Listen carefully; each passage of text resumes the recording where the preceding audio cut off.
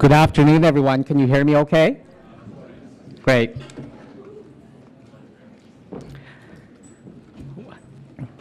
Good afternoon and welcome. My name is Rudy Tixon. I'm with the Law Society of Upper Canada, and I'm pleased to welcome you to our annual Pride event at the Law Society. This event is organized by the Law Society's Equity Initiatives Department and our partner, the Sexual Orientation and Gender Identity section of the Ontario Bar Association. I would like to thank the SOGIC, as they're called, for their help in organizing this event.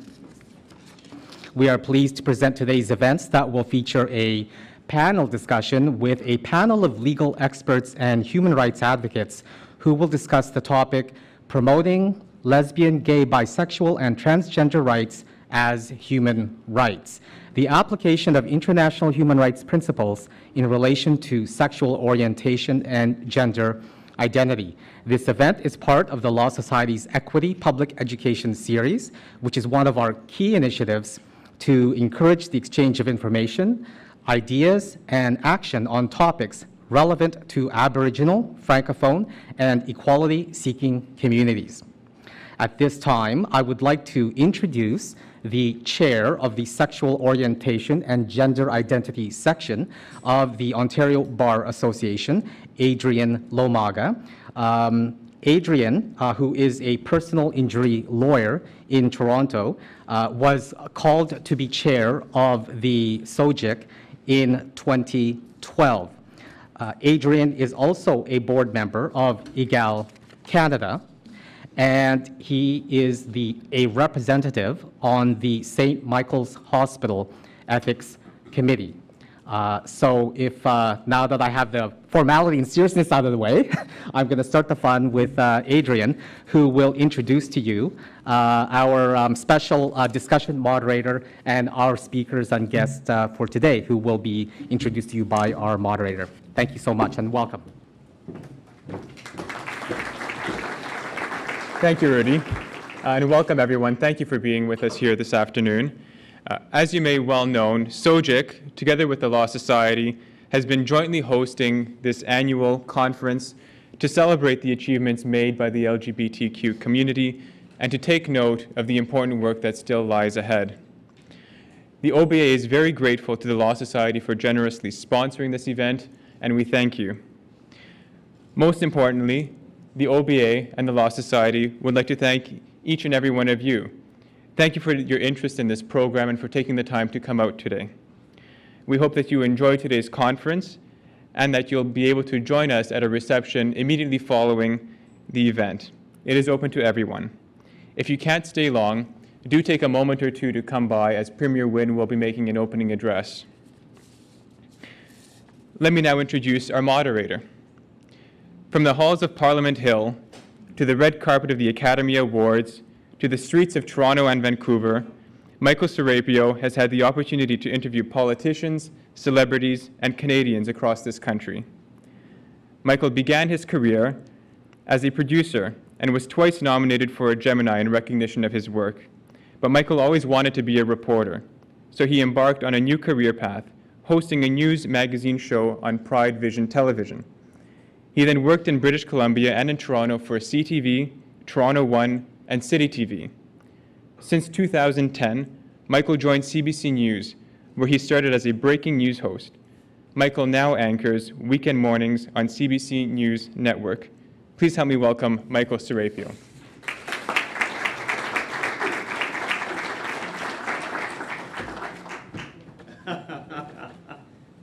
Okay, what Adrian has failed to tell you is that we were also neighbors. So my being here probably has less to do with my qualifications and more with proximity, but happy to be here. And despite the fact that this is the only Pride event where you don't wear t-shirts and shorts, I'm still very happy to be here. But welcome to today's discussion with our panel. I want to go over the agenda with you because we have a couple of hours here where we'll be hearing from our speakers, but just to give you an idea how things are going to unfold as the afternoon goes. Each speaker on our panel today will each present their perspectives on today's topic. We will then have a roundtable discussion with the panel. And then we want to turn it over to you and give you an opportunity to speak with the panel, to ask the panel your own questions. So as you hear them speak, perhaps you want to, you're lawyers, you have a pen, you have a pad, write your questions down. Feel free to ask it at the end when the panel is done speaking. Now we do have microphones on the floor, and we do ask if you are able to walk to one of those microphones and through those microphones ask your questions. We can also bring the microphone to you if you prefer. But one thing you should know is that this session is being recorded so that it can be broadcast on the internet at a later date. So you must speak into the microphone to have your comments recorded and to ask questions. A couple things to know there. Now, we also, a bit of housekeeping here for you. We have a copy of an evaluation form in front of you, and at some point during the program, please feel free to fill out and drop it off at the registration table outside. The Equity Initiatives Department of the Law Society and SOGIC would like your feedback about today's program in order to evaluate its effectiveness and to solicit ideas for future programs and discussions. And someone said they were going to write down that I need TV training. I know who you are. So, anyways, let me now begin by introducing the people that you see up on the stage here. And I'm going to begin at the far end with Michael Batista. A lawyer since 1992, the breadth of Michael's expertise includes matters related to same-sex relationships, including sponsorships based on same-sex relationships, HIV, and medical inadmissibility and skilled worker applications by people seeking to obtain Canadian permanent residence for them or their same-sex partners. Michael is certified by Ontario's Law Society as a specialist in immigration and refugee law. Michael is a partner at Jordan Batista LLP and leads the firm's services in immigration refugee law. Michael has appeared as witness before the House of Commons and Senate on issues of immigration, such as expansion of the family class to include same-sex families. He worked with Canada's national LGBT equity group, EGAL, in successfully lobbying the Canadian government to extend immigration rights on same-sex couples, to same-sex couples rather, and is a frequent commentator on a broad range of immigration issues in the media. I've used him myself a couple of times. Now, from Michael, I'm going to move over to another Michael here a bit further down. Give a wave hello, Michael. Michael Charles, the little gentleman with a nice smile there. Michael Charles is a lawyer in Ontario. I've known him for a while, I can say that. And is a management consultant and principal at Change Design.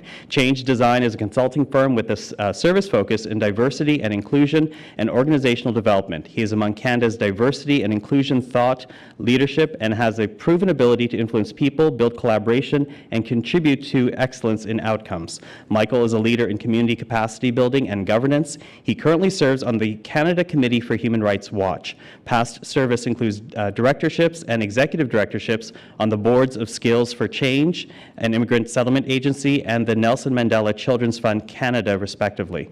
Now, prior to launching the consultancy, Michael practiced civil litigation and family law for more than 10 years at the boutique Bay Street firm of David Charles Barristers Professional Corporation.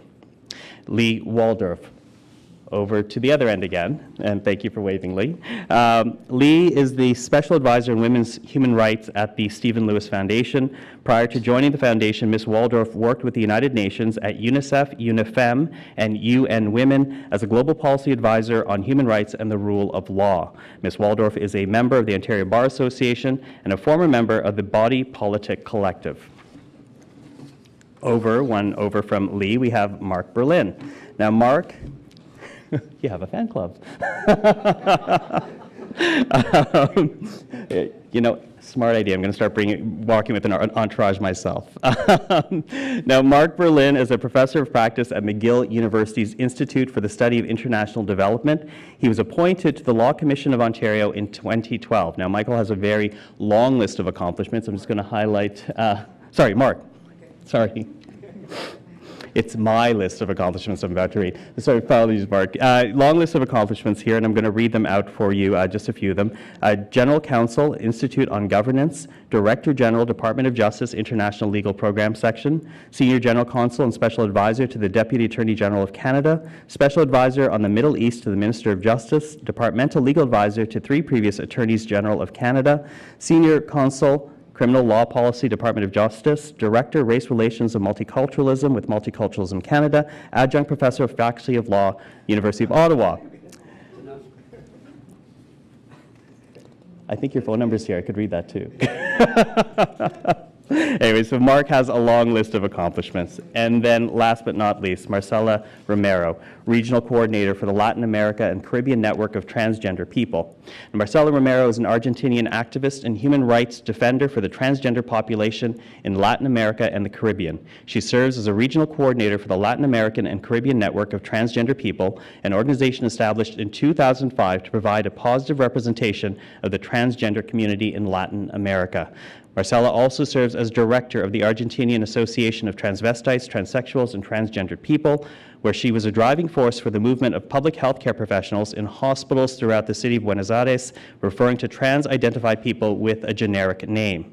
Her work also includes developing strategies to tackle stigma, hate crimes, discrimination, and human rights abuse against the trans population in Latin America. Currently, Marcela is supporting projects to advocate for gender identity laws in Bolivia, El Salvador, Brazil, and Guatemala. Ladies and gentlemen, please welcome your panel.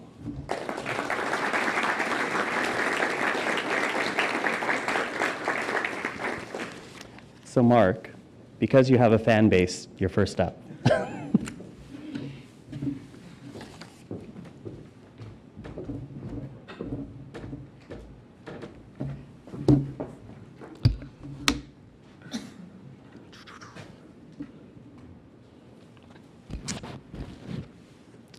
Thank you very much, Michael, for that introduction. It just makes me sound a lot older than I am, but there you go. Have you been watching any of the reality sort of variety shows, America's Got Talent or any of those shows like that? And they always talk about a triple threat, somebody who can sing, act, and dance. Well, I'm sort of my own triple threat in the international field. I'm short, Jewish, and gay.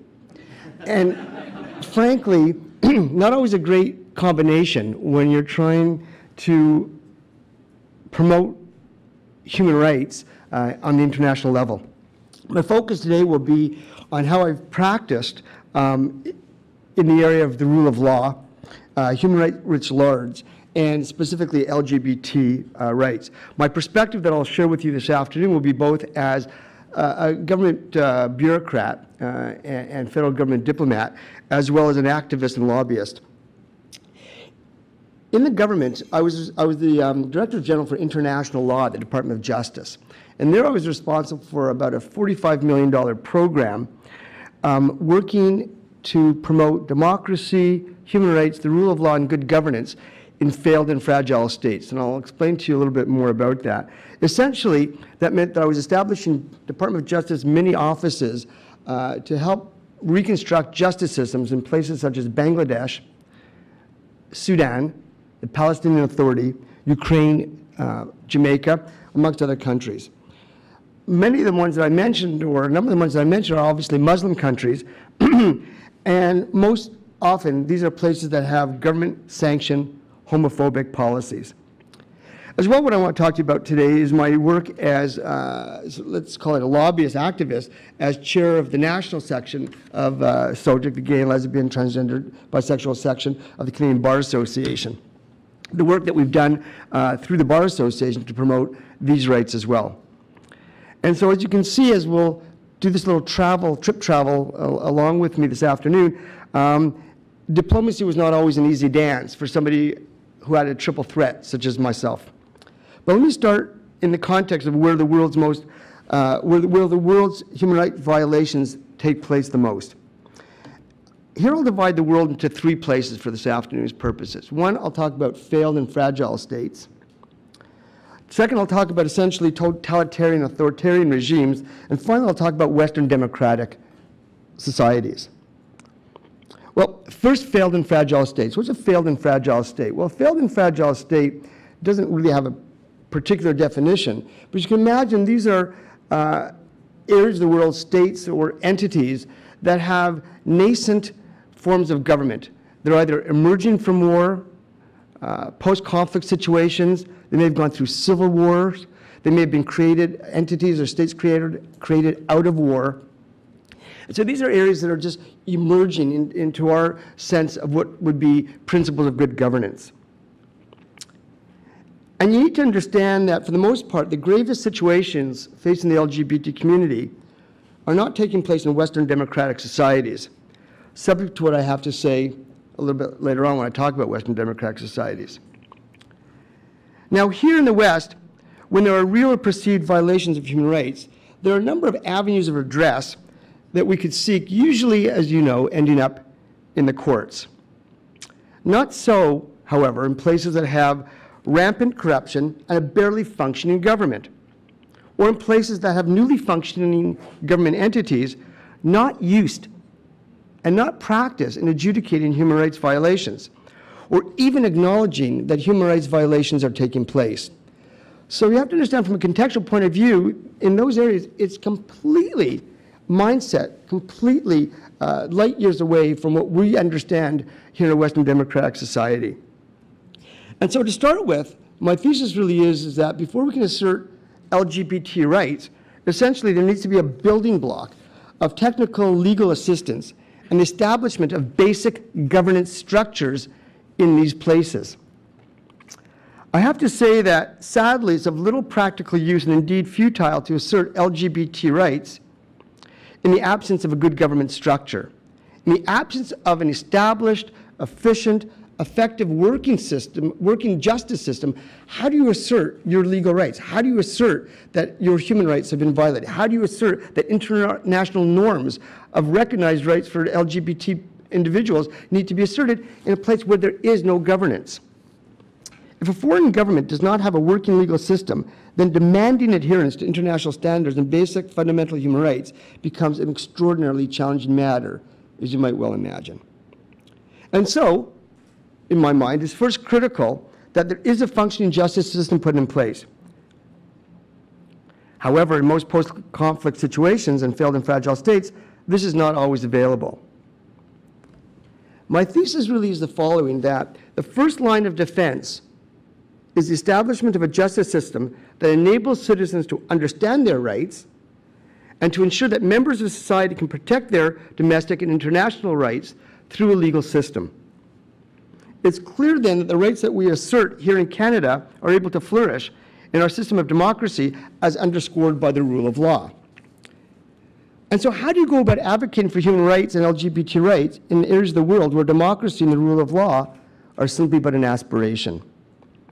And that's the crux of why so much effort is being spent to promote democratization and the rule of law around the globe. And quite frankly, I could speak from my perspective as the head of international law for the Department of Justice for over 6 years, is that this government is absolutely, the federal government is absolutely dedicated to promoting democratization, the rule of law, human rights, and good governance abroad. And it's not just out of it's not really out of a sense of altruism that this type of effort is being taken, but rather it's a very clear understanding that the gravest international dangers are rooted directly in the weakness of other countries, such that structural debilities provide an opportunity for and give rise to these very basic human rights violations.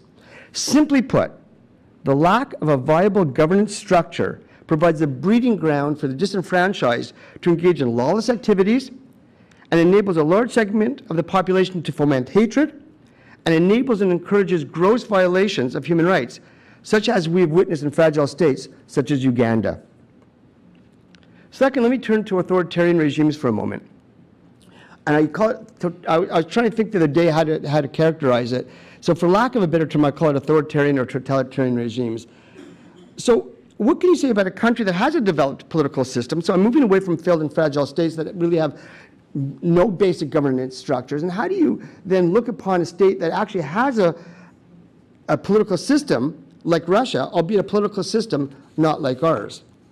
Well, here again it is clear that the lack of proper adherence to basic human rights international norms in regards to a system of justice as a whole can doom other reforms to failure as well. Because again here in such regimes, the absence of an independent judicial institution, the lack of an independent prosecution service provides an open invitation for those in power to take up corruption and violence as tools of power. So for example, if you follow my line of thinking, then you can understand when we witness governments passing laws criminalizing queer behavior, like walking down the street and holding a partner's hand, and it is likely sanctioned by gay bashing, then such repugnant acts actually serve the purposes of a corrupt government. The third area global interest, of course, is in democracies. And it's curiosity to me that violations of human rights and LGBT rights happen in democracies. So, despite my claim that most LGBT human rights violations take place in failed and fragile states, and totalitarian systems as well, it's clear that it happens in democratic states as well. But very often it happens in Western-style democracies that have pervasive and long-standing cultural and social norms that find homosexual behavior unacceptable. Places in such island states in the Caribbean, such as Jamaica, and I know that Michael is going to talk to us today about the situation in Jamaica. I worked in Jamaica for about 3 years. We have a program at the Department of Justice going on in Jamaica as well. And I remember one of our colleagues who was down there, first of all, Kingston has one of the highest murder rates in the world. And you certainly don't want to be seen very often, as Michael could probably attest to, walking around at night looking like you don't belong, and certainly looking like you perhaps might be a member of the LGBT community. You ain't getting back to your hotel in good shape. And I actually called Jamaica one of the most shockingly virulent homophobic countries in the world. And so I'm looking forward to hearing what Michael has to say about that. And so in such places with long-standing histories of homophobic treatment, it is easy or easier to understand that while you can assert rights in democratic regimes, it's not always the case in places such as I've just mentioned. Let me just spend a couple of minutes. I think we only have about 12 minutes. So I have about 4 more minutes or 3 more minutes? Roughly speaking. Fine, I'll take 10. I'll just give you a couple of personal examples of some of the situations that I encountered. It was interesting. Let me tell you about some of my work in the Palestinian Authority. Remember, I'm a triple threat: short, Jewish, and gay.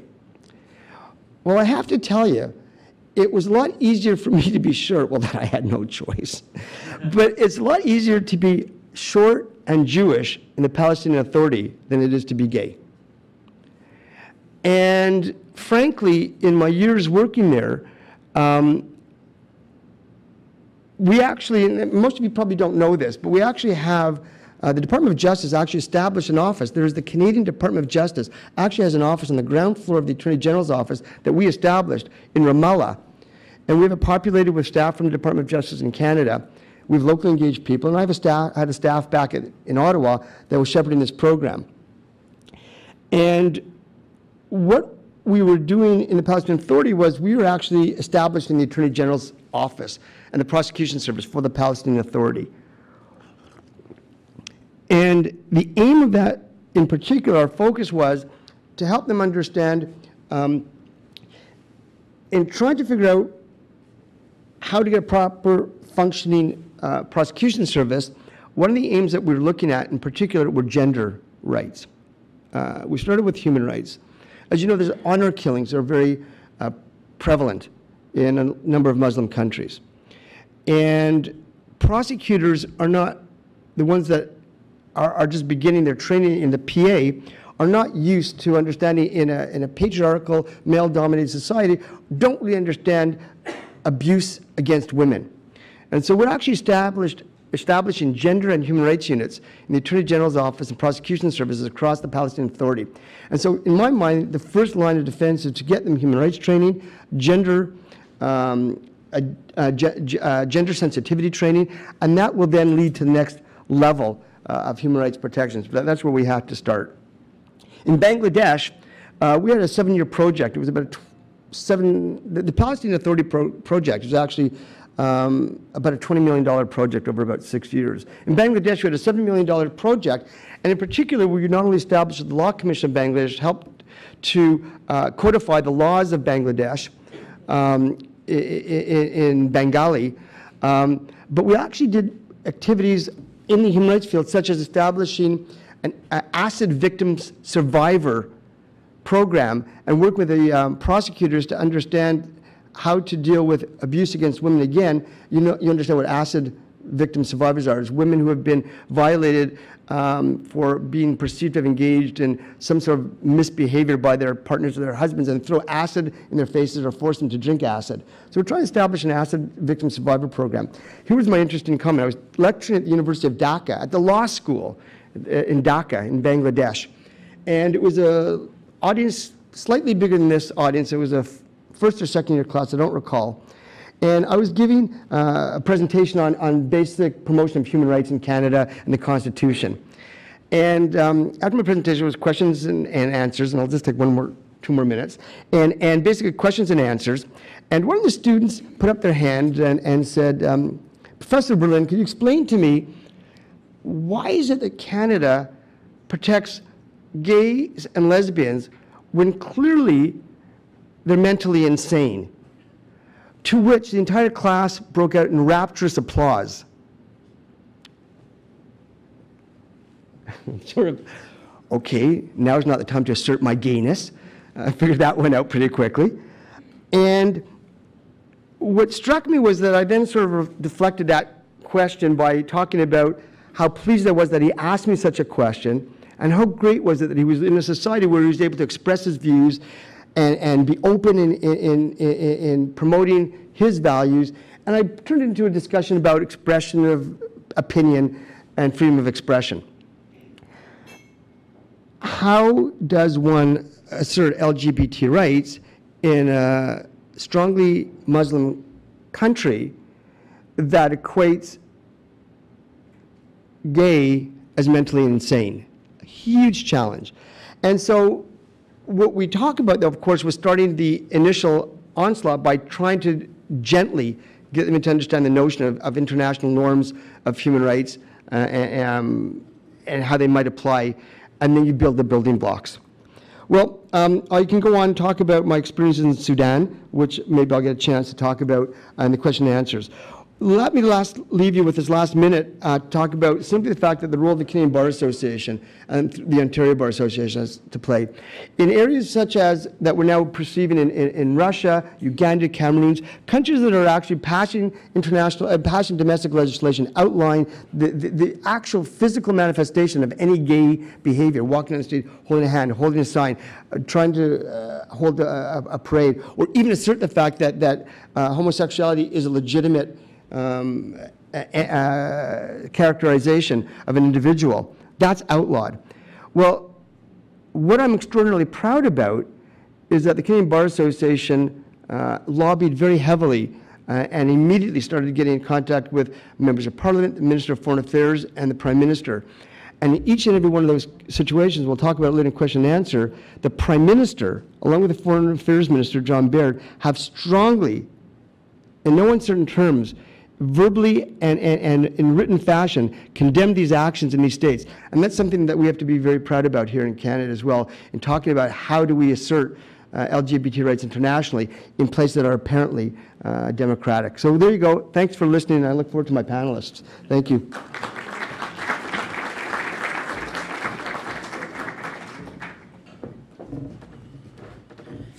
Thank you to Mark for that. Now I'm going to call up on Lee Waldorf to come up here again very briefly. She is the Special Advisor with Women's Human Rights with the Stephen Lewis Foundation.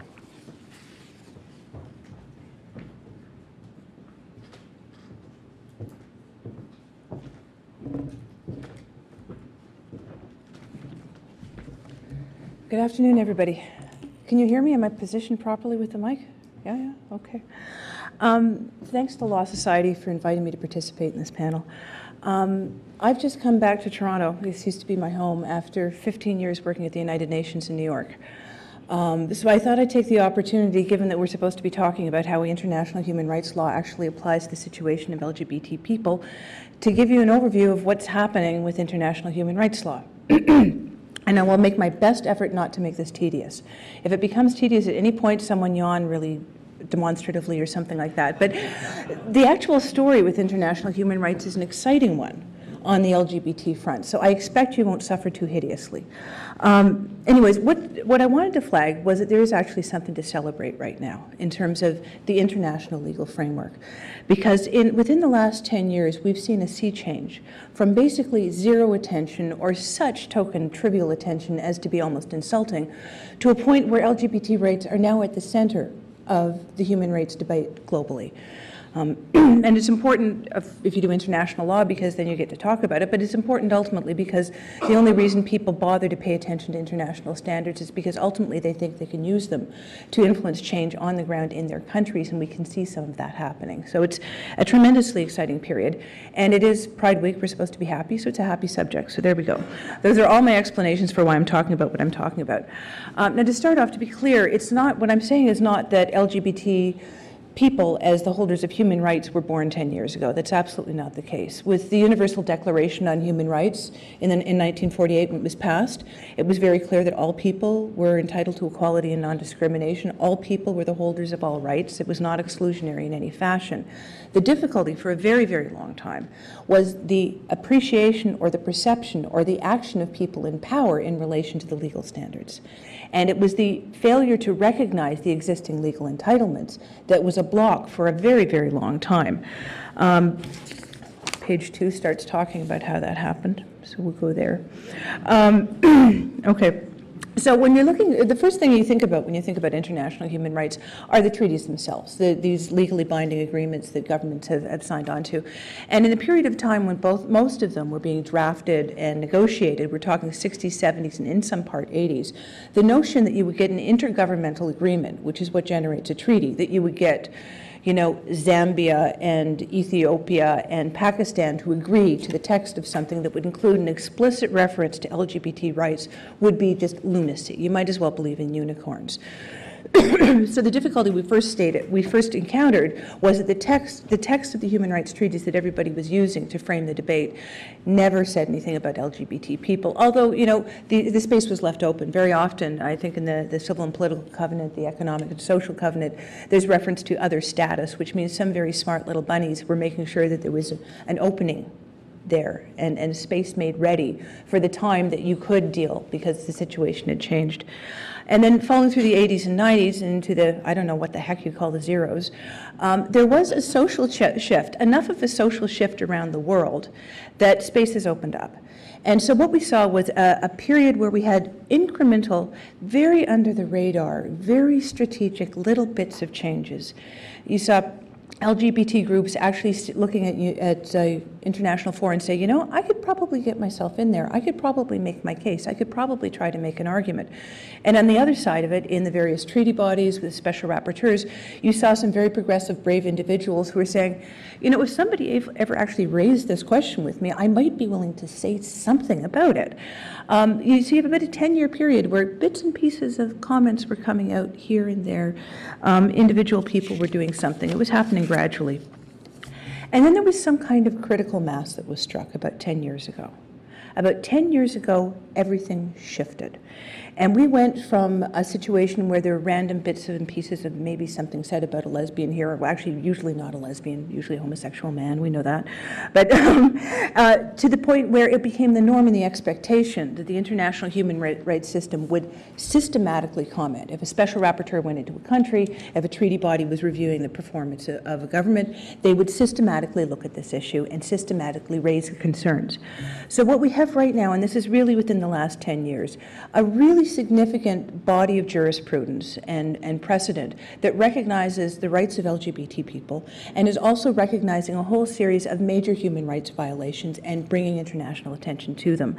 And I'll just give you a run through. I won't get into the details because they're actually somewhat depressing, to tell you the truth, but this is it. First of all, murder.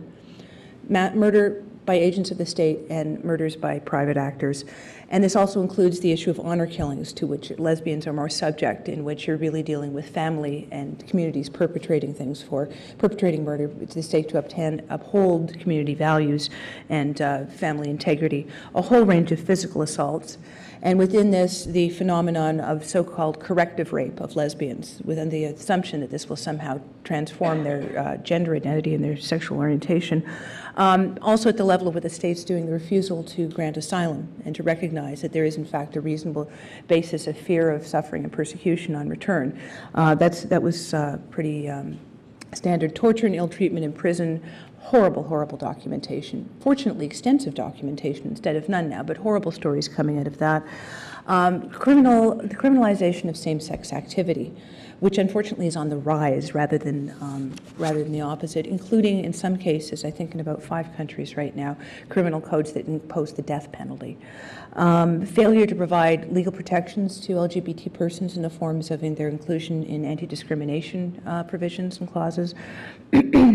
Refusal of the state to actually assert equality rights in the context of family law regimes, employment, healthcare, refusal to recognize same-sex relationships, and finally, a whole range of prohibitions, and we're seeing more and more of this, on the organizing of LGBT people and freedom of association, freedom of speech, holding gay pride events. That's simple.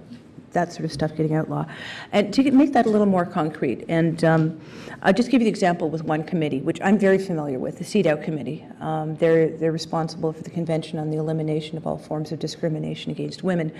They're probably one of the most ratified treaties in the world, one of the treaty bodies that hears most from governments. They're busy, busy, busy. 10 years ago, they didn't say boo.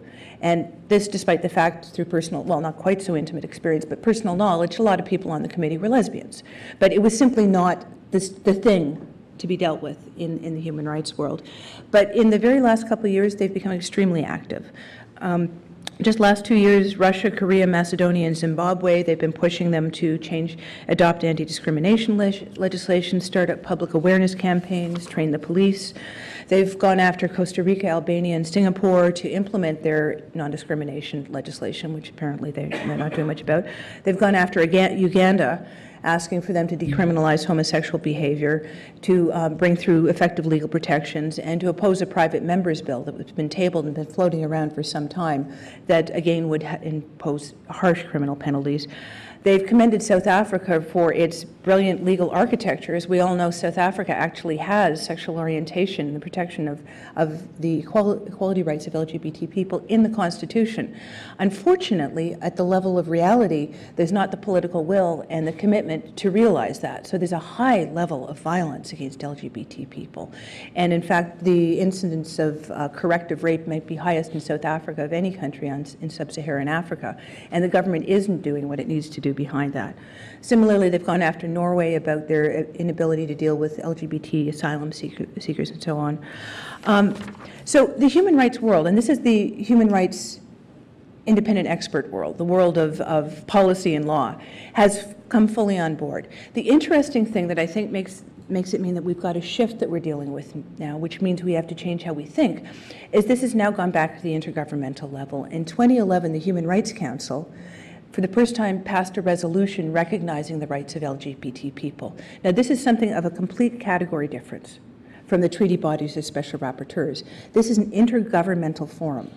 If you remember, as I was saying earlier, when the treaties were being negotiated, there was no hope in the 60s and 70s of getting governments to agree that LGBT people had rights. 2011, the Human Rights Council, composed of 53 or whatever governments, agreed, and they passed a resolution. Now, this is fantastic, but it also means strategically we're at a different place. Because for the last 20 years, we've been under the radar, talking to friends and looking for strategic entry points to get the recognition of rights. This has now come up to the most public stage. This is now being debated between governments, and it's a wonderful opportunity because of the chance to actually cement the achievements and the gains for LGBT people, but a public war can be publicly lost as well. And there's no certainty in the current political climate that the intergovernmental debates in the Human Rights Council and elsewhere are going to fall in our favor. And in fact, just 2 weeks ago, there was hope to get another resolution passed in the Human Rights Council. There wasn't enough support. They just had a joint statement from government. So we have to watch that. How am I doing on time? I talk very quickly. I don't know if that helps any. Okay. 2 minutes. So scooch. Okay, all right. So we're skipping over something that was completely irrelevant and useless for you to hear. And just going to the last bit, which is, okay, if we're looking at this scenario right now, and we're trying to figure out how to intervene and what to do, we have one narrative going along, which is a continuous success story of greater recognition and successes, and everything's going well, and it's fantastic, and we have rights, yada, yada. On the other hand, we've got, at the national level in particular, blowback and intensified homophobia in many countries, and a reaction to the appearance of lesbian and gay people and the appearance of lesbian and gay organizations. So you've got a larger negative force coming through too, and LGBT issues don't exist in a vacuum. So the fact that we've got larger geopolitical shifts where people are trying to use religion and culture and tradition to achieve immediate political gains is something that unfortunately the little baby, just born baby of LGBT rights gets dropped into. And so you're finding in some countries in sub-Saharan Africa and in Russia, et cetera, that we are now the targets of the whole blowback and the whole attempt to use tradition and religion to advance political causes. So in some countries, it's great. Same-sex marriage is getting in there, new legislation, yada, yada, yada. In other countries, intensification of what the criminal codes are doing, death penalties are being introduced. And I think that, and my final point, and it will be final because it's only just and fair and right, is the thing that we're seeing now that I think everybody should be especially concerned about are restrictions on the ability of LGBT organizations to organize. Freedom of speech, freedom of assembly. That's the essence of how you get human rights realized in a country. You can have any legal framework you want. And this is maybe my own bias because when I was younger, I was part of the body politic. It was the best years of my life. But I remember what it was like here when we were trying to change some things. And if you didn't have very strong activist organizations, nothing would move. And it's new and disturbing to see so many countries coming up with laws or proposed laws that would prevent organizing and prevent public expression, because that's going to cut the whole thing off at the knees. So not to leave it a negative point, but I will stop now, and I look forward to our discussion. Thank you.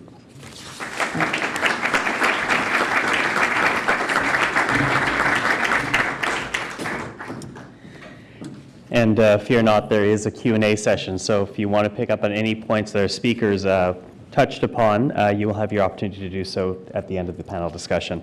But I want to move things forward. Marcela Romero, as you heard me say earlier, is the regional coordinator for the Latin American and Caribbean Network of Transgender People. But what I did not mention, and which I should mention, is that she is also the International Grand Marshal of the 2013 Pride Toronto Festival. So, please welcome. Thank you very much. Despacio.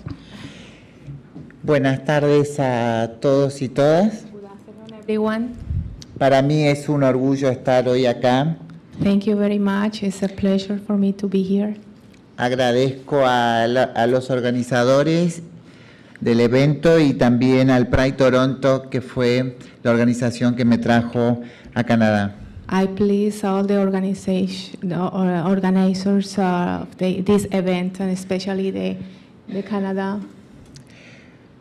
Voy a ser muy breve porque sé que no hay mucho tiempo. I will be very short because I know there is no too much time.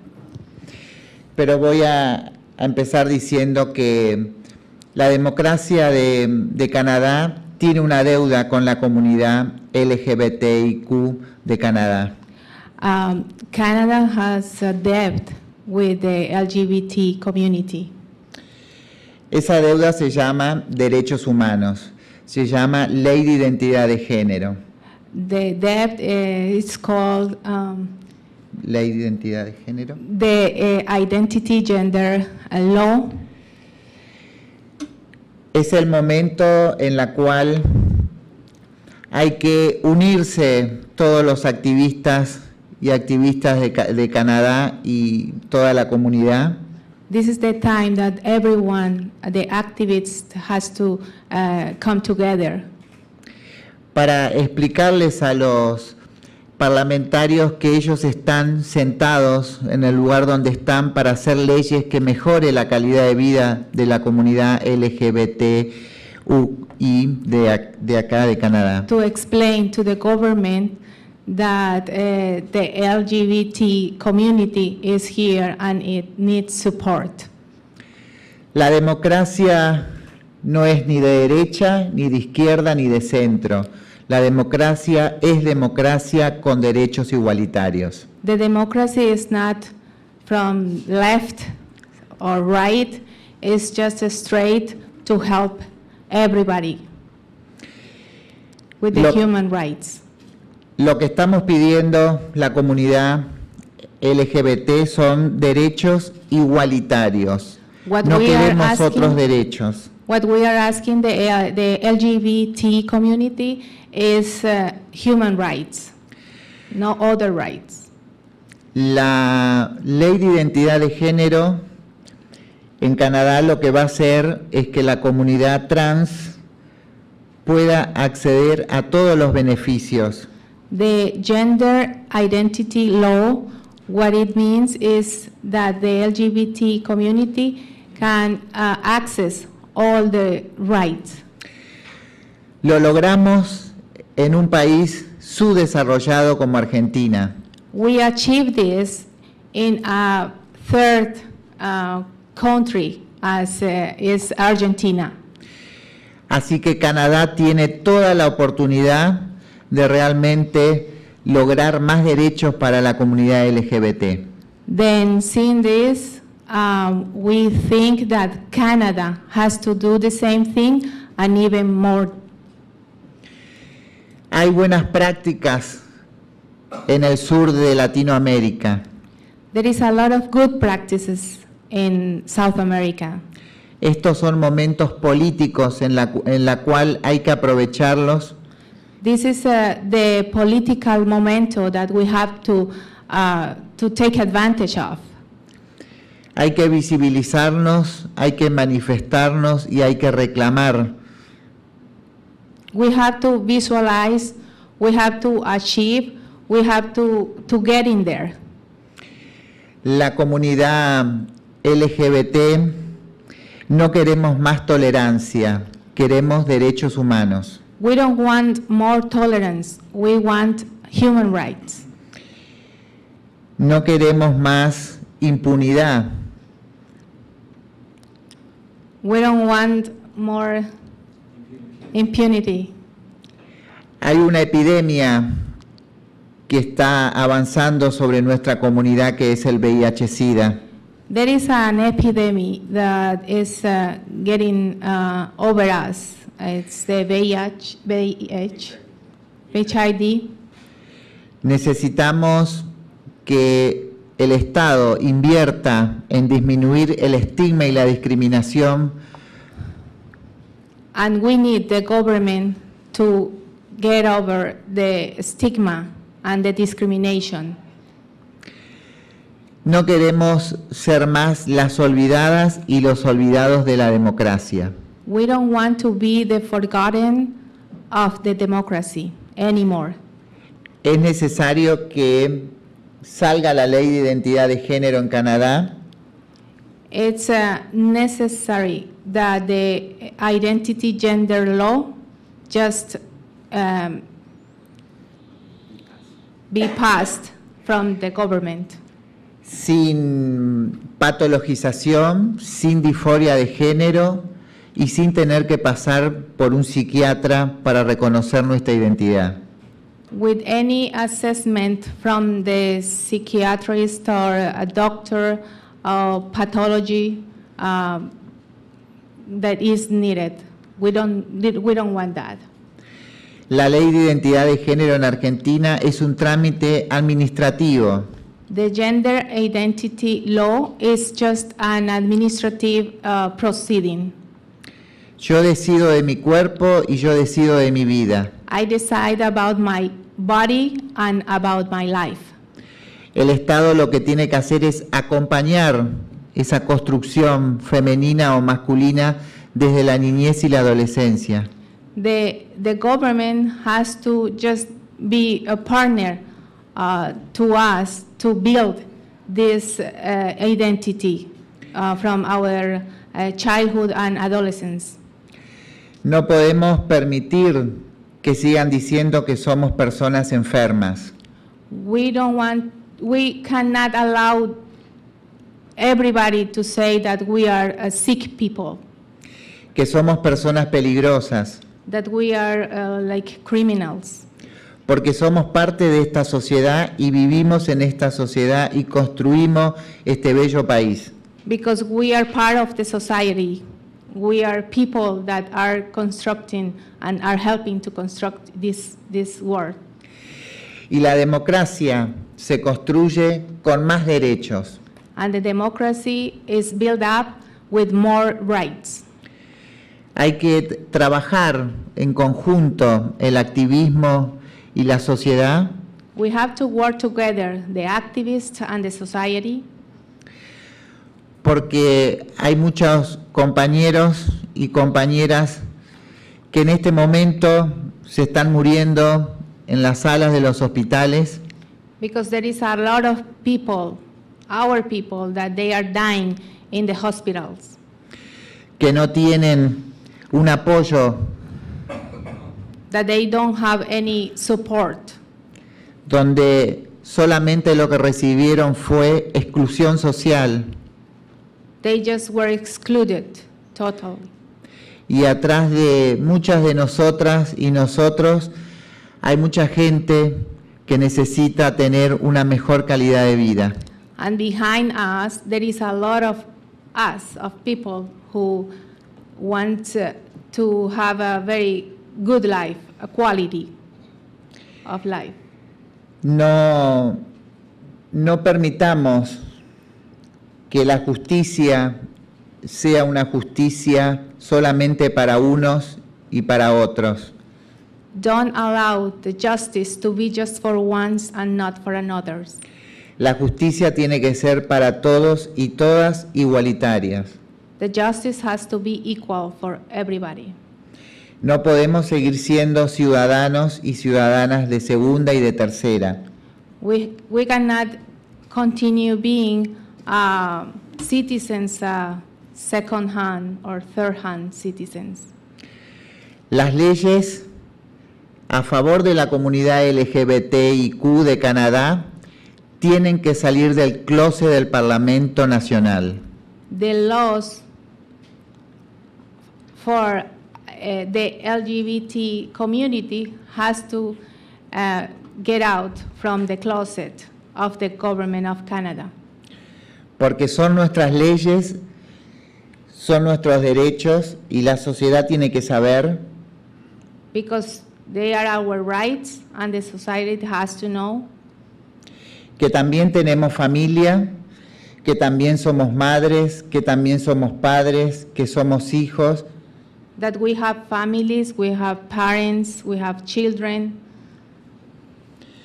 y que este es el momento en la cual la comunidad trans del Canadá está exigiendo la igualdad de derechos. and this is the time that the community trans is asking for the rights.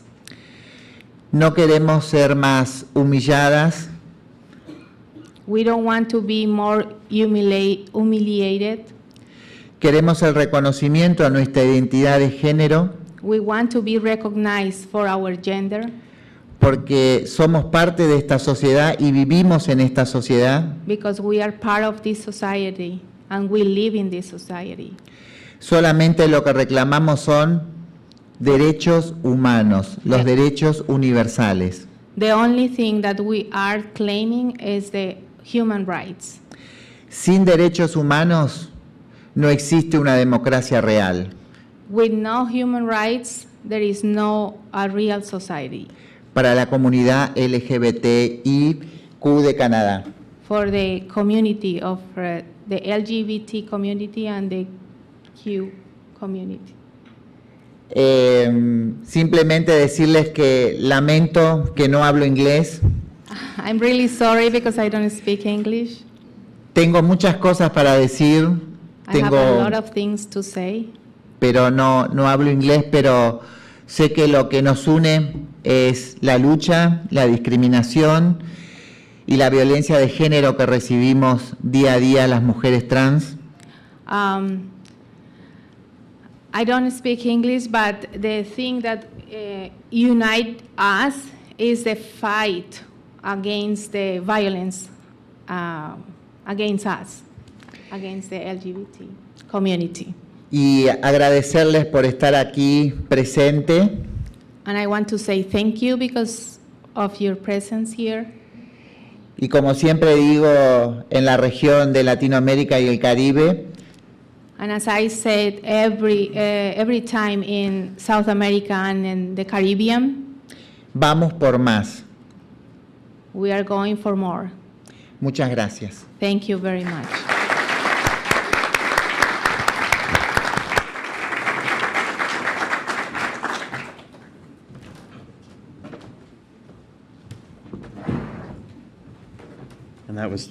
And that was perfectly done to time, actually.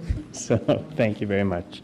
From Marcella, let us now go to Michael Charles, lawyer, management consultant, and principal of Change Design Consulting.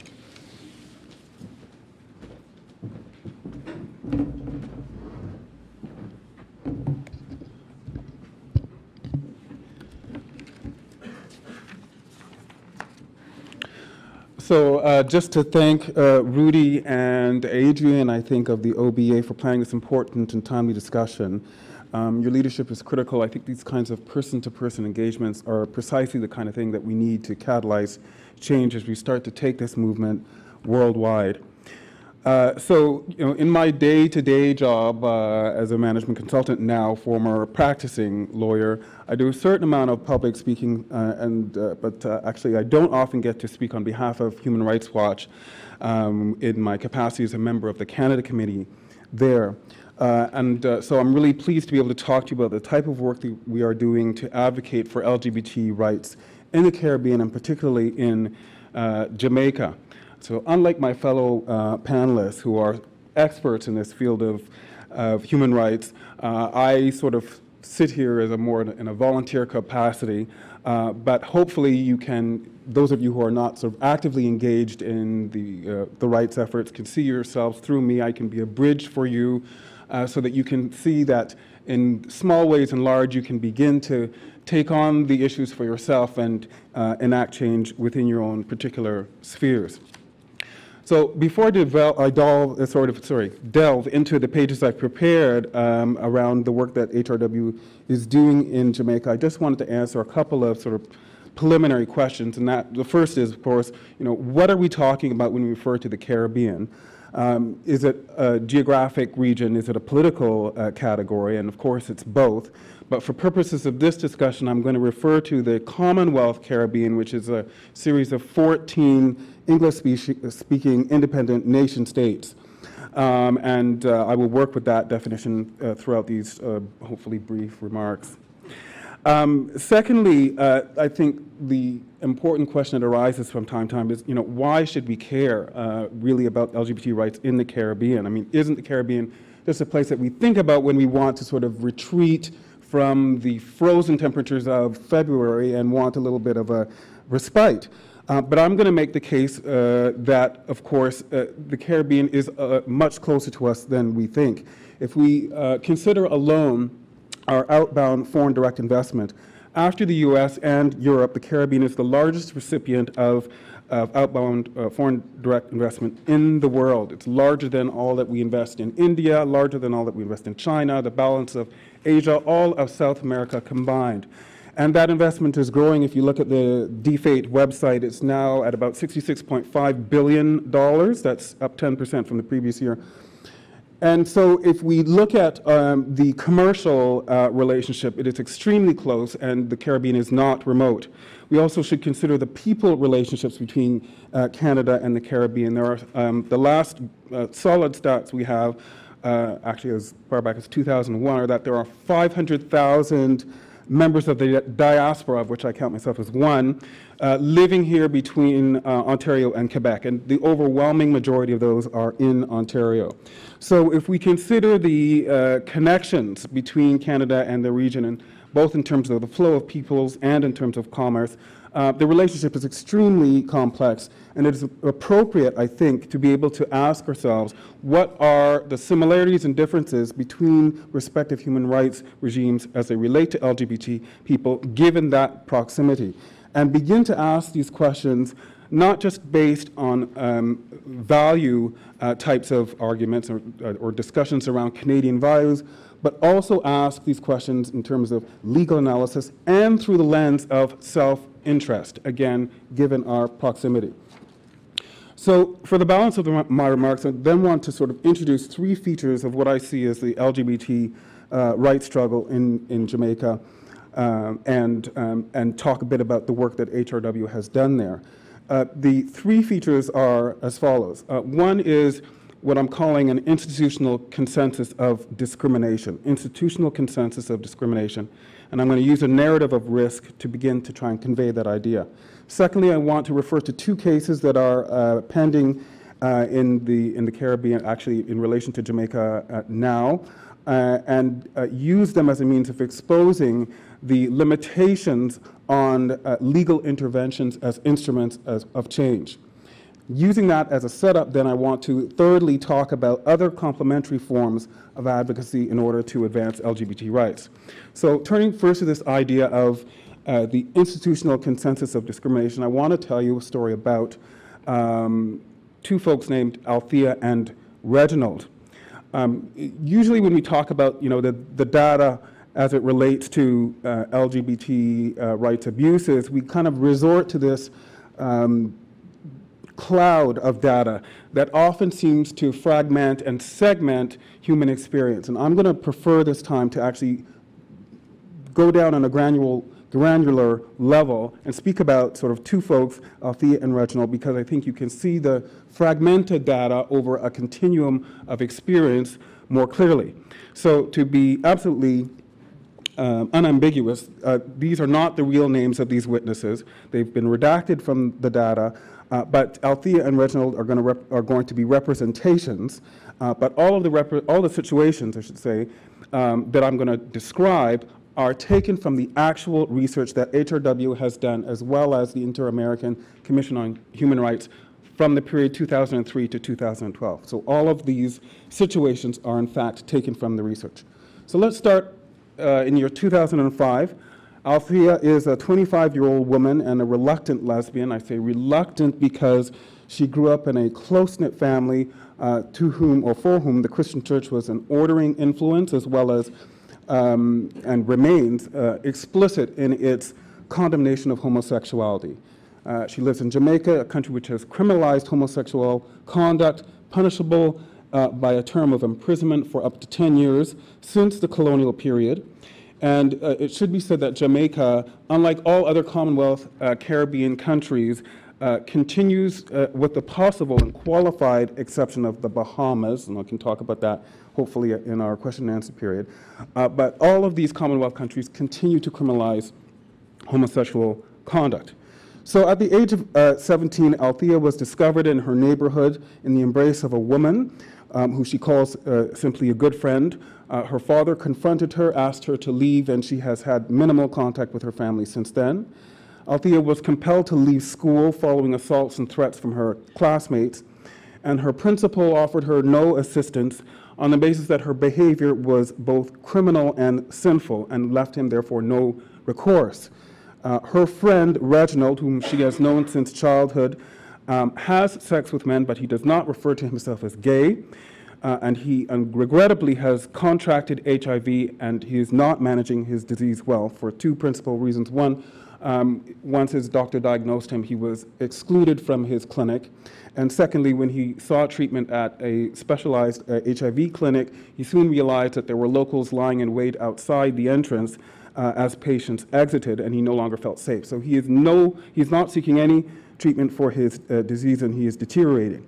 So Althea, of course, looking at the condition of her friend, is falling into a depression, but tries to keep things into perspective, knowing that as a woman, she is not susceptible to the disease. Of course, she is entirely wrong. The Caribbean is the only region, aside from sub-Saharan Africa, where proportion of women and girls who are living with the infection is higher than that of men and boys. And HIV prevalence in the Caribbean is higher than in any other region in the world, generally speaking, outside of sub-Saharan Africa. And it is the leading cause of death among people aged 20 to 59 years of age. So back to our narrative. In around 2007, Reginald was, of course, killed by machete. The police attended at the scene upon learning that he was gay, or being told that he was gay. They decided not to investigate. 150 people attended Reginald's funeral in a church where he had worshipped. And during the final hymn, a mob broke through the church doors and attacked the mourners. Police again arrived at the scene, but instead of intervening to stop the violence, proceeded to socialize with the mob members as others continued with their rampage. So later that, or after that day, I should say, well after that day, Althea defiantly continues to walk past the church where Reginald's funeral was so rudely interrupted. And one day she was followed by a group of men who continued to call after her, demanding to know where her husband was. And that was the last thing that she remembers before being revived in hospital a day later with a particular and excruciating type of pain. So to ascend back to the heights of the data cloud for a moment, the mob attack on the church that I described was reproduced almost verbatim from a 2012 report by the Inter-American Commission on Human Rights. That mob attack took place on April the 8th, 2007, a year in which there were an additional 43 mob attacks against gays and lesbians over a period of 6 months. So the narrative of risk that I have described is an attempt to show the institutional consensus of discrimination in Jamaica, along cultural, along religious, along legal, along educational, along health, and in the political sphere as well. And all of these elements weave together in an environment that is deeply hazardous for the LGBT community. So what is being done? In terms of legal interventions, there are two cases that I want to talk about. One is actually being heard today called Jagai, I hope I'm pronouncing his name correctly, at the Supreme Court in Jamaica. And the second is a pending case being heard, or to be heard, at the Inter-American Commission on Human Rights in the name of two petitioners whose names have been sealed. So to talk first about Jagai, the domestic case, I have to take you back in terms of a little bit of legislative history and talk about the Offenses Against the Persons Act, which is the originating legislation in which all of these buggery laws, which they are actually called, first were established. And this is, of course, the colonial era statute that came into force in 1864. So fast forward now to the moment of independence in 1962, and the Constitution that was enacted does something actually that's quite unique in the world, as confirmed for me by Lee. It actually insulates from judicial review the right of the courts to scrutinize the Offenses Against the Persons Act and the sexual offenses that are contained within it. Okay, fine. So that's at the point of independence that took place. What's happened since? Well, in 2011, Jamaica adopted what is called the Charter of Fundamental Rights and Freedoms, which again repeated the process of statutory insulation and prohibits judges from reviewing the sexual offenses contained in the Offenses Against the Persons Act. So Jagai has brought this case before the court saying that the anti-sodomy laws, or the buggery laws, breached the right of privacy that has now been established in their brand new charter. And unfortunately, as I said, that case is being heard today, maybe has just concluded. But the prospects are not good for, and I'll tell you why in two ways.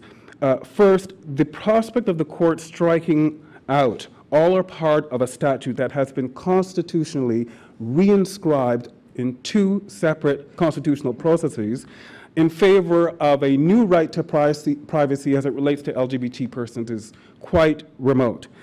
Secondly, a couple of weeks ago, the Jamaican PMO's office announced that Parliament was going to hold a conscious vote to debate the buggery laws. It's not clear to me what the effect of that particular debate is going to be, but given that it is now a political question, it's probably, or at least one could reasonably suspect, that the court is going to be inclined to stay the proceedings that they have just heard, or reserve opinion, at least now that that Parliament has occupied this space. So that case doesn't look good. The second matter, though, which is at a multilateral institutional level, is the case before the Inter-American Court on Human Rights.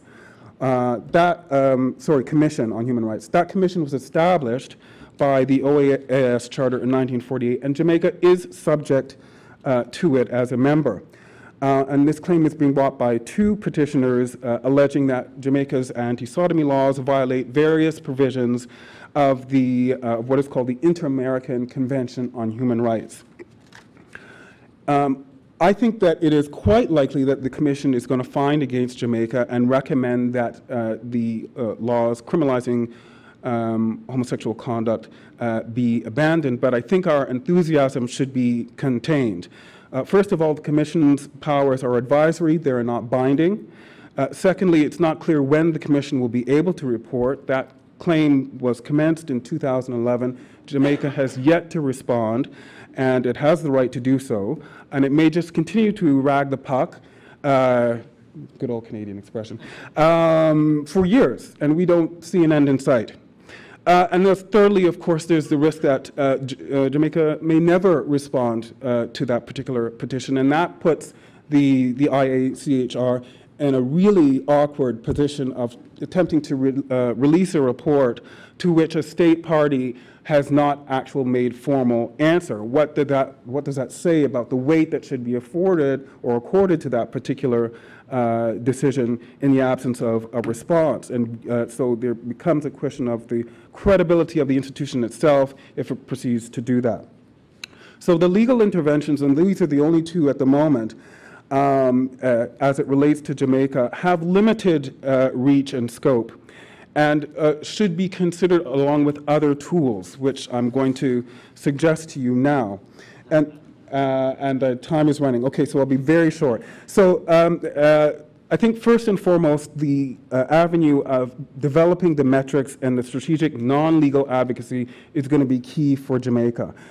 So in this way, of course, HRW's work in research cannot be underestimated. Our 2004 report that is online now has had a tremendous impact in terms of rallying international support, providing better evidence for international institutions, and supporting local NGOs on the ground. And our second report, which is going to be just about 10 years after the first one was produced, is coming out in the fall of this year, so stay tuned for that.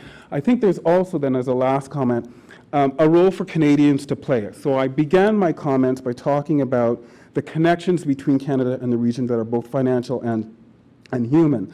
$66.5 billion is a significant footprint in the region and should be leveraged. In particular, I think we should be asking ourselves whether or not Canadians, businesses that have subsidiaries in the Caribbean are implementing in a consistent way the human rights and diversity policies that they have here in the region.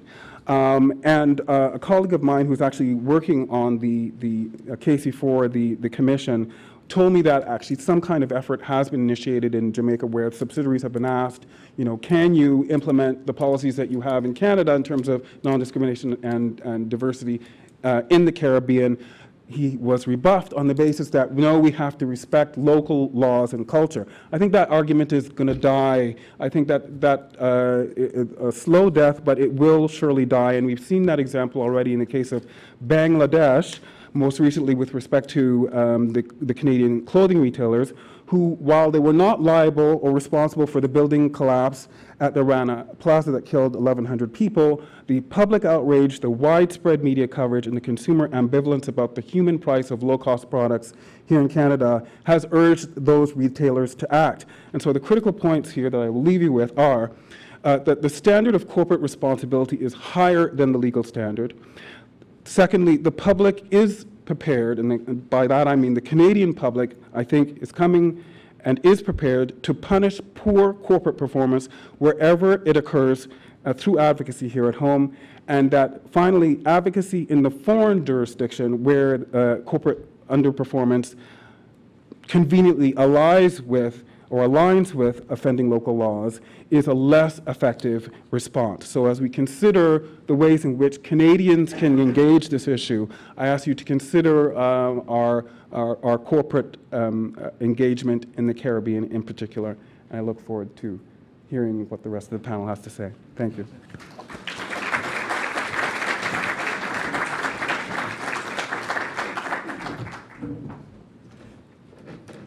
I just had to tease Michael about his time, but it was very engaging.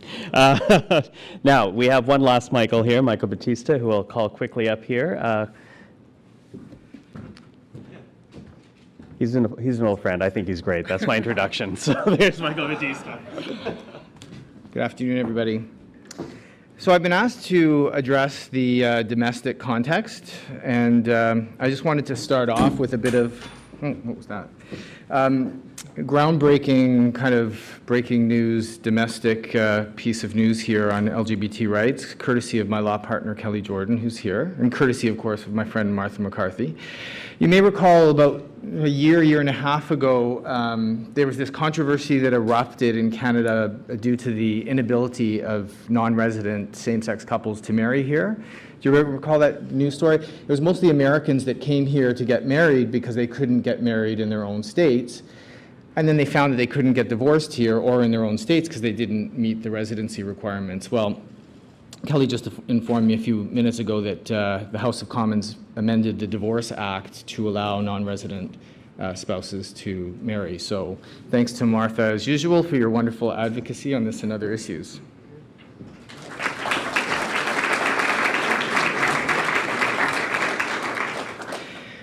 Okay, so the benefit of going last and speaking last is that I get the kind of energy and the collective wisdom of the panel. The downside of it is that I really risk losing you because it's been a lot of information that's been thrown at you this afternoon.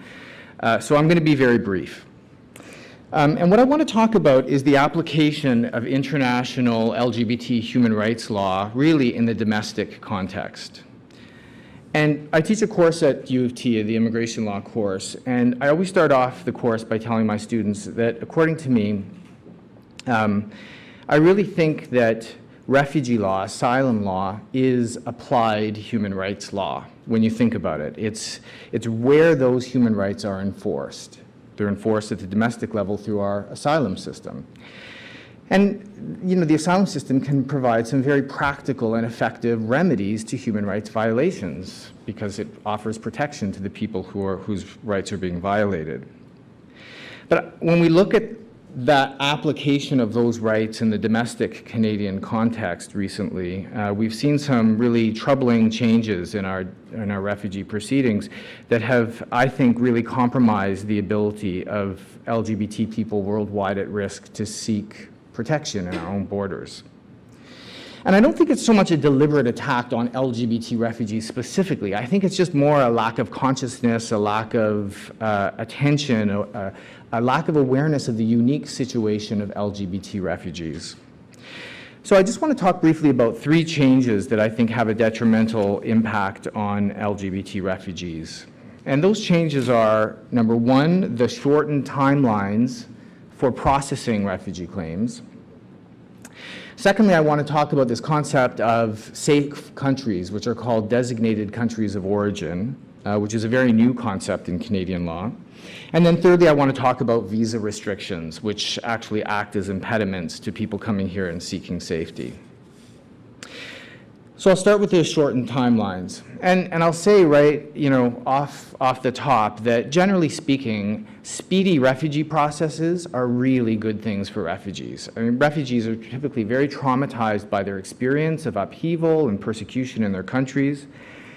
And anything that minimizes that kind of limbo and uncertainty is a very good thing. Previously in Canada, the wait from the time that you make a claim until a refugee hearing was about a year and a half. Sometimes it stretched on to 2 years. And I think everybody recognized that that was unacceptable.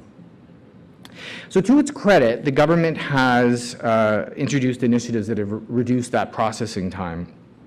But I think there's a tipping point at which the process becomes so fast that it actually compromises procedural rights. So generally speaking now, the processing time from the time that somebody arrives in Canada and makes a claim until the time of their hearing is 60 days. 60 days, 2 months. And during that time, they have to settle in, they have to find counsel, retain counsel, they have to file a lengthy document that explains the basis of their fears, and then they have to get started collecting evidence and preparing for their case. So it's a huge, huge task for refugees generally. But I think given the unique situation of LGBT refugees, I mean, in my experience, LGBT refugees need extra time. And they need extra time because I think LGBT refugees have a more difficult time settling, integrating into the community. They don't usually have the support of their biological family members or members of their community of nationality. And one of the critical ways of establishing someone's sexual orientation before a decision maker is to actually show that you have the support or you have roots in the local LGBT community. You've either participated in LGBT organizations, you've formed friendships or relationships with local LGBT community members, and that takes time, and that takes certainly more than 60 days.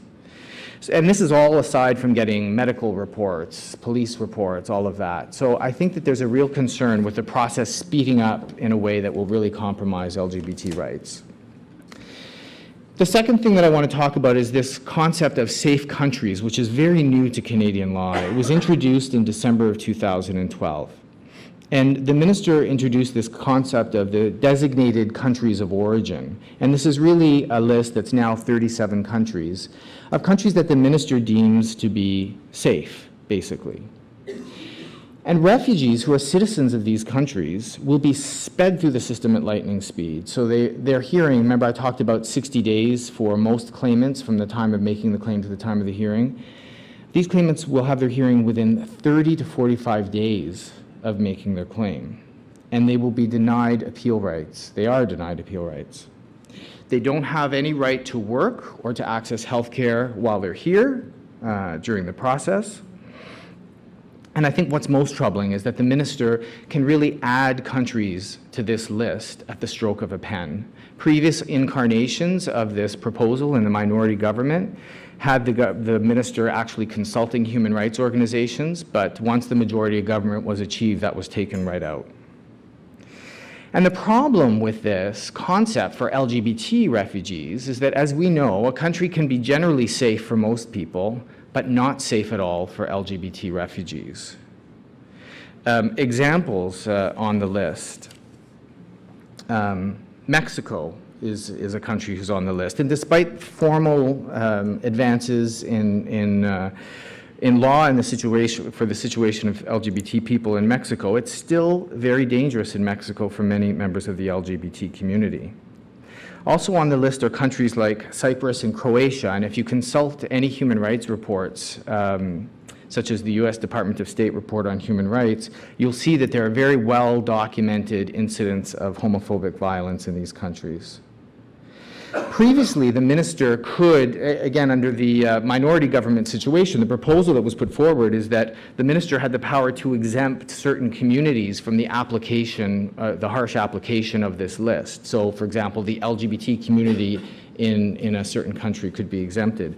But then, again, once the majority of government was achieved, that right or power to exempt a certain community was taken out.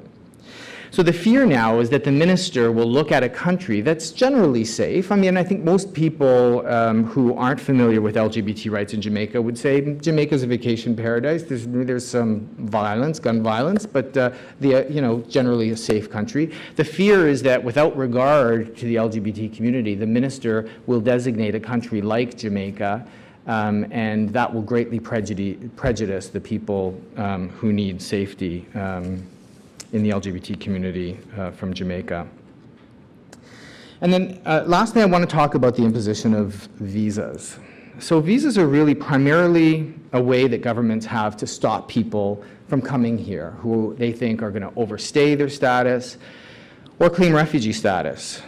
And visas will be refused if it's suspected that somebody will make an asylum claim. In December 2012, the government imposed visas against St. Lucia, St. Vincent, Namibia, Botswana, and Swaziland. All of these countries have laws criminalizing homosexuality.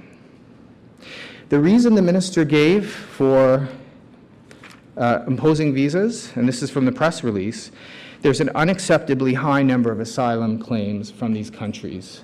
And I know from my practice that the majority of people who were making claims were members of the LGBT community. Most of these people won't even make it here now. So that brings me to my last point, and this is a bit of a plug, but I wanted to also end on an optimistic note. I've been involved for 8 years now with an organization that I'm very proud of called Rainbow Railroad. And to my knowledge, it's really a very unique organization internationally. It's dedicated to assisting LGBT people at risk in their own country make it to points of safety. And that point of safety could be Canada, it could be another country. We're basically the link between that country of persecution, that railroad, to a point of safety anywhere. We're sort of like the UNHCR, except without the politics and without the bureaucracy. So we've focused right now, I mean, we're a small group and we focused right now where our connections are strongest, and that's really Jamaica. And we've been very effective, I'm proud to say, in helping get a lot of LGBT Jamaicans to safety. The situation in Jamaica is deteriorating, and it's deteriorating because of this backlash that's happening as people are pushing the laws, challenging the buggery laws. There's actually a backlash from the community that's making the situation worse. And while we focus on Jamaica, really, I receive pleas for help from countries like Nigeria, Pakistan, Uganda, Uzbekistan. I have to say that, you know, when I open up my Outlook every week, there's like 2 or 3 messages from somebody who really needs our help, and we're not able to help everybody, certainly. I said we were a bit like UNHCR. The other similarity with UNHCR is that we desperately need funds, and this is where the plug comes in. The requests that we receive are really so high in number that we could actually hire a staff person. But we haven't been able to do that because all of the funds have been allocated toward actually helping people get out of their countries and make it to points of safety. That's our first priority, helping people in need. So I wanted to let you all know that if you are interested in helping us out in any way, there will be a table set up at the reception later, and we're happy to receive any support and assistance, financial or otherwise, that you can think of, or that you're able to give us. We're also open to your ideas and your energy. So please, if you can't manage the funds, please approach us with any commitments you can make in terms of time and ideas. So these methods that I talked about, you know, both the asylum system and organizations like Rainbow Railroad, they really are not ideal. The ideal is to really get better mechanisms to protect international LGBT human rights at that international level. In some ways, the asylum system and organizations like Rainbow Railroad are really signs of the failure of the international protection network for LGBT people at risk. But really, until the international human rights regime is strong enough to effectively enforce LGBT rights, these kinds of mechanisms are all we have, and I think that it's very important that we make them as strong as possible. So thank you very much for your attention, and I'm happy to take questions that you may have and that we have time for. Thanks.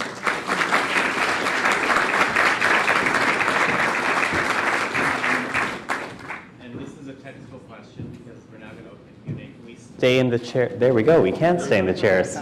It's like Oprah. Okay, so let's open this up. Thank you very much to everyone who's been sitting in and through the patience through all our speakers, but hopefully you found it interesting. We want to remind you that the next 15, 20 minutes or so, it's going to be dedicated to you, to ask your questions of any one of these panelists, to jump off any point they may have made or ask a whole different question. But we do ask that you make your way to a microphone. Everything that will be said here is going to be recorded so they can be played back on the internet. So feel free to make your way to the microphone. So we'll begin to my left. Yes, Michael F. Charles. Yes. Could you tell me something about the Bahamas, please? Is there a mic? Is Yeah. my mic on? Yeah, there we go. You're on. What in particular would you like to know about the Bahamas? Well, you said maybe somebody would ask you something about it in the question period, so I'm just being courteous. So Bahamas is the only English-speaking Caribbean island, the Commonwealth Caribbean island, that does not criminalize private homosexual conduct. And so that's why I said it actually was the only one that didn't criminalize homosexual conduct. And I said that in a very qualified way because public acts are still criminalized, but not heterosexual public acts, but only homosexual public acts. So the discrimination is still ingrained within the law. It is just the private acts are protected. So that's the distinction there. But there are similar problems. I mean, we focus on Jamaica because that's where most of the HRW work has been done. There's a political opportunity that has been presented right now because current Prime Minister Simpson Miller is the first Caribbean leader to actually come out and say that discrimination against on the basis of sexual identity or gender identity should be prohibited. She's the first one to do it. So there's a political opportunity there that should be supported. And also because of Jamaica's relative size, outsized influence, both geographic and commercial in the Caribbean is so important. HRW has focused its energies there, but I don't want that to be left out there somehow that other Caribbean countries in the Commonwealth are not going through similar kinds of wrenching problems because they do also occur in those other places as well. Thank you. My question is for Mark. Can you hear me? Because I can't hear myself. Okay, good. Mark, my question is about Canada's new Office of Religious Freedom. And the newly appointed ambassador, Andrew Bennett, has undertaken a mission to engage diplomatically around the world with representatives of states using the language of faith and religion. And he's doing so to promote religious freedom and adherence to that one particular human right. And he's using the language of religion because, and this is a paraphrase of public statements that he's made, because he is speaking with people who do not speak the language of human rights. So instead, he's speaking the language of faith. Given your reference to the Government of Canada's commitment to the promotion of the rule of law and international human rights through the Department of Justice, I wonder if you feel that the new Office of Religious Freedom and Justice Canada are rowing in the same direction, or is there a risk that they're actually working at cross purposes, one promoting international human rights and one saying, we'll speak a different language when we have to? It's a great question, and it makes me very happy that I'm now a retired member from the Department of Justice, so I get to answer this question not as a bureaucrat. I think you raise a very good point. The fact is that the government sometimes speaks with forked tongue, and I think it speaks to many audiences. And I think this Office of Religious Conscience or Freedom speaks to a certain segment of partisans that support the government. And I think that was done, I don't know much about that particular office. I haven't been in government for a couple of years. So I think it speaks to that segment. Equally so, I could tell you that I know that the office that I was responsible for of international development at the Department of Justice grew exponentially under this particular government than in any previous government. My budget was minuscule under a liberal regime, and it exploded, curiously enough, under a conservative government. And the truth was that the Prime Minister noted in speeches I could claim in the 2008 budget throne speech and in subsequent speeches, he always talked about the fact that Canada would promote the notions of human rights, rule of law, democratization, and good governance. And that really is a fundamental notion of this government as well, and that's the type of work that they're actually putting their dollars to that. The CETA budget has actually grown in a number of respects under the Prime Minister. So it's a multifaceted, complex question that speaks with one hand over here, speaks with another hand over there. And in an absolute nonpartisan fashion, I have to tell you that we are very lucky to have a Foreign Affairs Minister who unabashedly will go out and support LGBT rights issues. When the Ugandan Speaker of the House was in Ottawa last year for a parliamentary conference, he just slammed her and said, you know, what is going on in your country? And then there's this whole big spat in the newspaper and stuff like that. He has written letters to the Russian Duma. He's written letters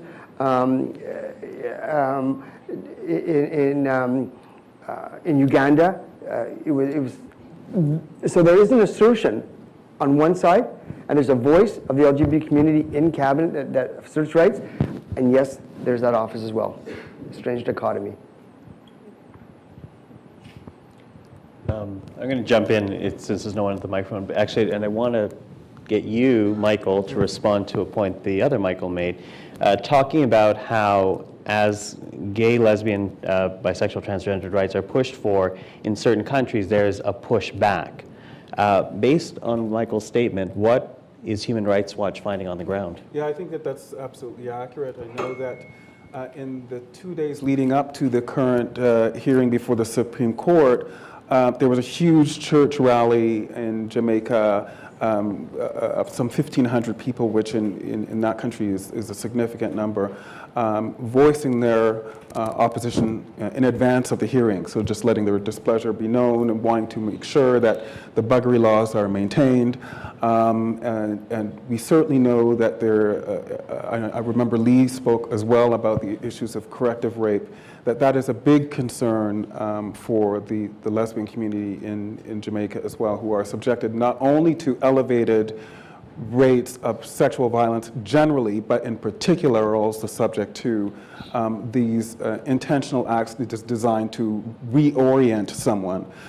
So we are definitely seeing a backlash on the ground. But on a positive note, since we are in Pride Week, we are also seeing that NGOs are being emboldened as never before. Before our 2004 report, we would never have seen J-Flag, for example, on the news, on television, getting their message out. Now they are unabashedly speaking out in the press, daring the government or the police to attack them. I'm not sure of the wisdom of that, but it's happening in a way that it's not before. So we have two different kinds of experiences on the ground in Jamaica at the moment. Okay. And I'm sorry, we were pressed for time here, so I'm going to allow one question here, and then I'm going to begin wrapping up because the Premier will be addressing the reception. So feel free to... I want to thank Michael and Michael both for shining some of the spotlight on Jamaica. I know that Michael Batista would probably be a little bit hesitant to be too much of an advocate for Rainbow Railroad. I just want to provide a little bit more information about what is going on in the ground in Jamaica. Because we have some anecdotal evidence at Rainbow Railroad or with Rainbow Railroad, I'm a volunteer, that I think is helpful. Of the people that we helped last year, it included people who had a man who had had his throat slit. We've had 2 incidents of people's houses being firebombed. And our understanding is that a 17-year-old gay man was actually killed in Jamaica last week. The situation there is reasonably urgent. Some of it's as a result of backlash from a court case, but some of it's also just a result of the way that the society functions. I think that the work that Human Rights Watch is doing on the ground in Jamaica is extremely important, but I think it's also really important, you know, as lawyers, we often talk intellectually.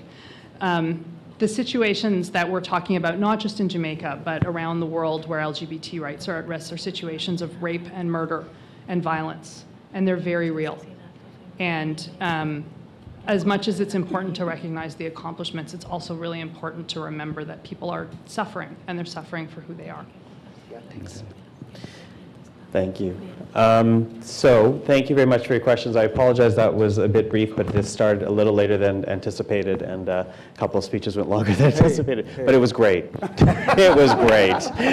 Anyways, listen, thank you very much for your time. I'm going to quickly, Michael is going to leave some material with Human Rights Watch out in the reception, Yes. my understanding. Rainbow Railroad, the organization that Michael spoke about, will have a table at the reception. Thank you very much for your time. I'm going now to invite Paul to come up to the stage. He is the Vice Chair of SOGIC, and he has the closing remarks. Thank you for taking part in this today. On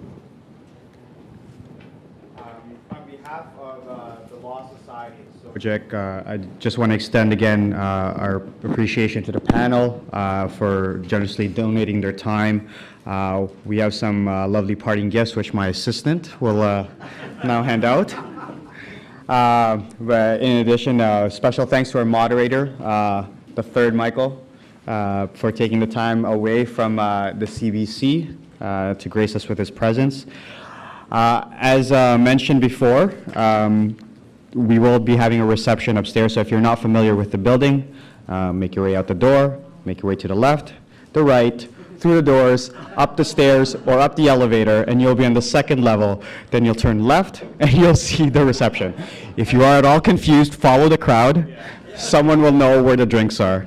But we would like everyone to convene there. I know some people will probably want to come up and say a few words to the panelists, but please, as much as possible, take your conversations upstairs as soon as possible, because Premier Wynne will be arriving within the next couple of minutes, and we'd like to have everyone ready for her remarks shortly. So thank you again for attending, and please continue to join us upstairs.